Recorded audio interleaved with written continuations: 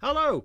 In this video we're going to look at two specialised MRI techniques for studying the function and connectivity of the brain. And we're going to use a fantastic tool called the BrainBrowser, which has been provided by McGill University over in Canada. The first technique we're going to consider is functional MRI, and the second technique we're going to look at is diffusion imaging. So let's start off with functional MRI. Here we've got just a very simple 3D representation of the human brain here. And in a minute I'm going to overlay some functional MRI data onto that. But first of all, let's just talk very briefly about how functional MRI works. Essentially what functional MRI does is measures the oxygen content of the blood being delivered to a particular region of the brain. And the signal that's being measured is known as the BOLD signal, the BO standing for blood oxygenation. The idea being that if we can follow oxygen in the brain, we can infer that areas of the brain taking up more oxygen will be more active. And so the inference is that if oxygen is being used faster in a region of the brain, it's more metabolically active, meaning that the neural activity is increased. And so consequently we can put subjects into fMRI scanners and look at how their brain activity changes when they're doing particular tasks. Now what I'm going to do, just to show you an example of the kind of thing that this technique can show us, is we're going to look at what's known as correlational data, whereby if you gather enough data from fMRI experiments, you can see how the activity in different regions of the brain correlates with activity in other regions of the brain. And the inference being that if two regions of the brain are active simultaneously or near simultaneously, then they are likely to be functionally connected. Now I'm showing you the left hemisphere of the brain here, and that is for actually a very specific reason. Because what I want to do is I want to make our centre, if you like, Broca's area in the left frontal lobe. So what I'm just going to do first is just make my area of interest a little bit smaller, and I'm going to highlight Broca's area. Effectively, imagine that I'm switching on Broca's area. And what we're going to see is we're going to see Broca's area light up just here, and then we're going to see a number of other areas of the brain light up simultaneously. So if I switch on Broca's area just at this point, we see something rather interesting. Okay, for your reference, the highest levels of activity are red, and the lowest levels of activity are purple or white. Slightly less active regions are more of a yellowy or green colour. So we think of this as an experiment where we've activated Broca's area and we're looking which regions are connected. And interestingly, we see a number of important regions being connected to Broca's area. We can see Wernicke's area here lights up in yellow and green, so relatively strongly. And we can also see the superior temporal lobe lights up, that being the site of the primary auditory cortex. So what we have highlighted here by, if you like, stimulating Broca's area is we've highlighted the language network present within the left hemisphere. Okay, so just to give an example, let's say that we hear someone speaking. This activates the superior temporal lobe, the primary auditory cortex.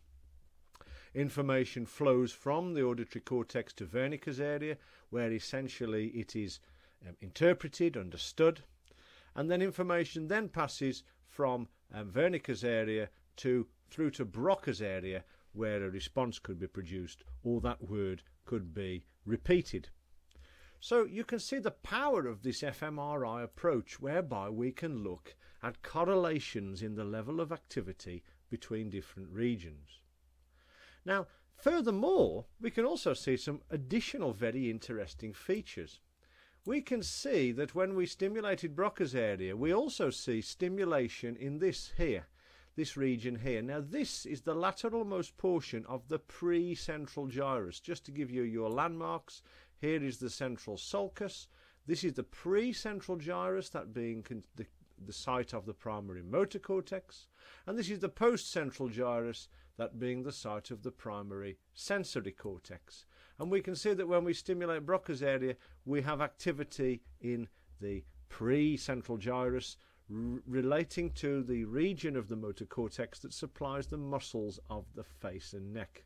These muscles being very important in the production of language. Furthermore, connected to this network are the occipital poles, okay, the site of the primary visual cortex. And this reminds us that language can enter this language network not just through the ears, but also from the visual system. So information coming from the visual system can be directed to Wernicke's area, where it can be understood as language, where written language can be understood. And if you were reading out a passage from a book, for example, that information would be going from the occipital lobes, then to Wernicke's area, then to Broca's area, and then to the facial region of the primary motor cortex. So that's just a very simple depiction of a simple kind of functional MRI experiment that can be performed. So that's fMRI. Let's now consider the second specialised MRI technique that I wanted to discuss, and that is diffusion imaging. Okay, diffusion imaging. Now, fMRI focuses upon the function of the grey matter in the brain. This is looking at the activity of synapses and essentially looking at the computation occurring within the cortex or other regions of grey matter. Diffusion imaging is focusing on white matter pathways, and it is looking at anatomical connectivity between different brain regions. And the way that diffusion imaging works, once again using an MRI scanner, is it looks at the diffusion of water along axonal pathways. So if you imagine if this pen was an axon, water would preferentially diffuse along the length of the axon as opposed to in the transverse direction, because of course we've got the presence of the axonal membrane and the associated glial cells. So water tends to preferentially diffuse longitudinally along axons through white matter. And the MRI scanner can detect that, and we can use specialised software to reconstruct white matter tracts based upon the movement of water. And that's what we're looking at here. Here what we've got, these coloured lines are small groups of axons whose movement of water has been measured in the scanner. And specifically what we're looking at is the motor pathways. So here we are looking at the pathways of upper motor neurons passing from the motor cortex down through the internal capsule and then into the spinal cord. And you can even see approximately, if I just zoom in a bit, approximately at this point here they are crossing over, resulting in the left hemisphere controlling the right side of the body and vice versa. So one caveat to this is that this is only a very small sample of the axons.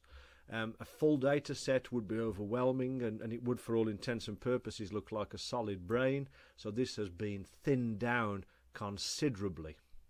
But diffusion imaging allows us to follow axons through the nervous system.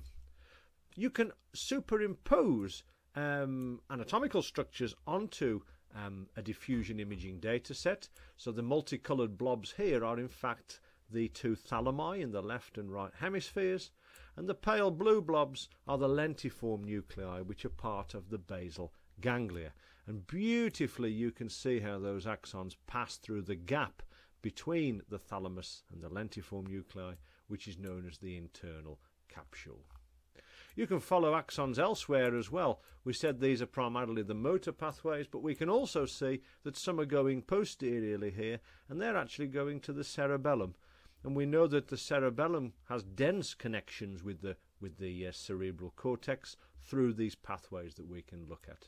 Furthermore, we've got one or two sparse connections within the corpus callosum, but this is only a tiny fraction of 1% of the hundreds of millions of axons present within that pathway. So that was just an extremely brief introduction to the two specialized techniques using MRI imaging, that being functional MRI and diffusion imaging. So thank you very much for listening.